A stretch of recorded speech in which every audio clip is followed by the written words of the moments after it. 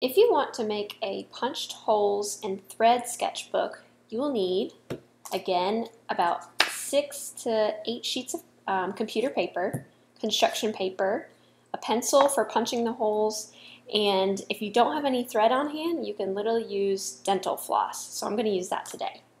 All right, step 1, take your paper, fold it in half, crease it. Again, you can always crease it with scissors to make it nice and tight. Do the same for the cover. Crease.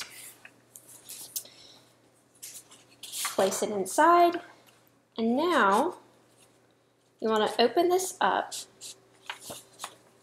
You want to take your pencil and make 2 little marks where you want to punch your holes. You're going to do just 2.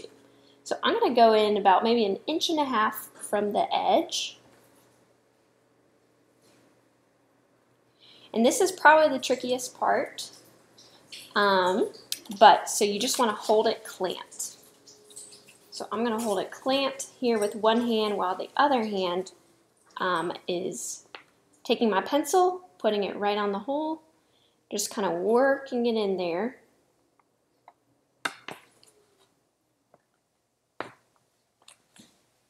Might take a little bit of time, and I finally punched a little hole, put the pencil all the way in. Takes a little bit of working, and then you want to get it to where the pencil goes all the way in so that you have a big hole, and it makes it easy to put the floss through. Do the same thing on this other side.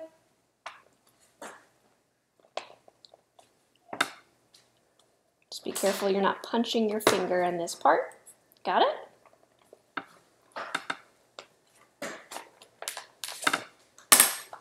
And now you're ready for your thread. Take it off. I'm going to get maybe a little more than 1 foot. And when you're putting the dental floss through the hole, I like to just kind of make a little tab at the end instead of using the raw end. So it kind of goes in more like a needle.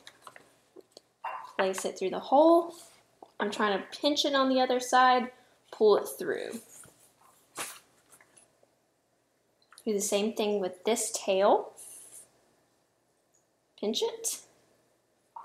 Try to punch it through the hole. If you have a tiny hole, just always put your pencil back in, make it a little bit bigger so it's easier.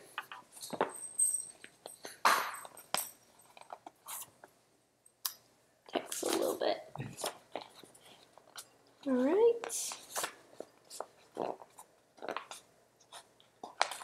And I'm going to make this hole a little bit bigger because it's giving me some trouble. All right, let's try again. And there we go. Okay, so now my threads are on both sides. Just kind of crease it again so it's nice and secure. And now we're literally going to tie this together like shoestrings.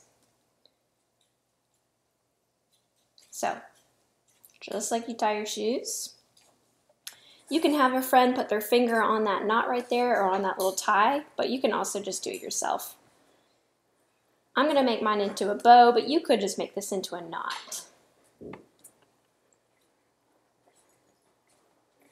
Make sure it's nice and tight. If it's too loose, your book is going to kind of come apart. Don't want this knot to come apart, so do a double knot. Tie the loops again.